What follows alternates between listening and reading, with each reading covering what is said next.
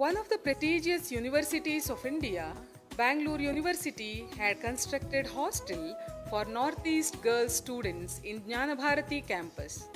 Northeastern Council Secretariat, Union Ministry of Development of Northeastern Region has supported the establishment of this hostel by funding rupees 13.85 crores.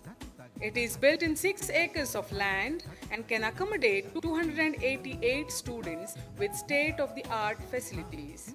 It is proud privilege of Bangalore University that Prime Minister of India is inaugurating it today.